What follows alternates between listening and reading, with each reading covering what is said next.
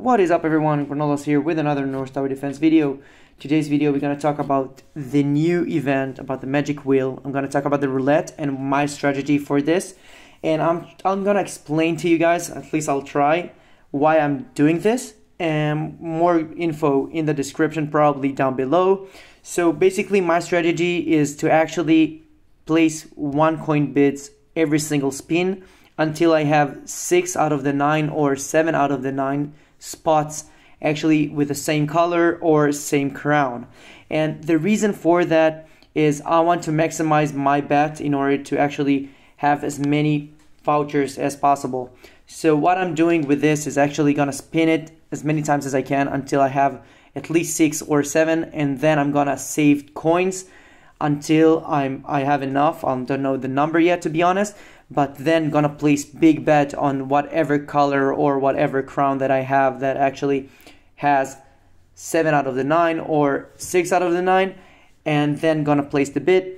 And the reason for that, I want to actually have as much power as possible. Now I'm looking forward to actually having 6 crowns, but I'm still gonna bet on the crown because the chances for me on getting a crown is higher than anything else. Always make sure that your roulette, your wheel has the biggest opportunity for what you're placing your bids in. For example, I would have placed my bid over the crowns, then on the red, and only later on the blue. Not to mention that you also have the odd and even, so I'm gonna place my even bet even higher than the blue one. And the reason for that is also between the chances. Now don't forget that, as you can see over here, we have 2x, 4x, and 8x. That's why I want to aim for the lucky crown. And if not, if I have only 6 of the same color, then that's fine by me as well. I'm gonna place my big bet over that. So let's spin it 3 times until I have it, or at least 6 of them. And if it's gonna land on the crown, that's fine with me as well, because I get 8 times, as you can see over here. So I won this one, and I got another red one. So I'm gonna change my bet to the red and actually spin it.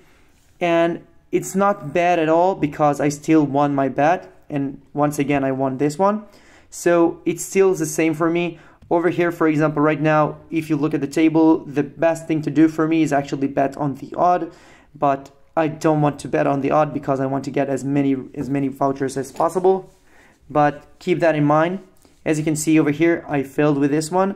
Now I'm hoping for getting the crown, and as you can see, I got it. So that's the way I'm gonna work until I have 6 out of the 9 or 7 out of the 9. And whenever I do have both of them, I'm just gonna spin all in on whatever thing that happened with the 6 or the 7. And hopefully I'm gonna get as many vouchers as possible. That's the way I'm gonna win this one. If you want to learn more about the math behind this one, or why I'm thinking this way, I'm gonna write a bit over the description. And if you have more questions, feel free to comment down below. Don't forget to like and subscribe to the channel, and thank you all for listening.